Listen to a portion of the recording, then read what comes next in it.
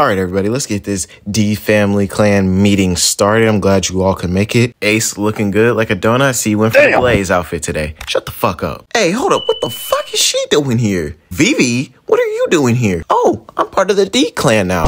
Okay, so anybody's just part of this damn family now. Like, where's our roots even come from, man? This is some bullshit.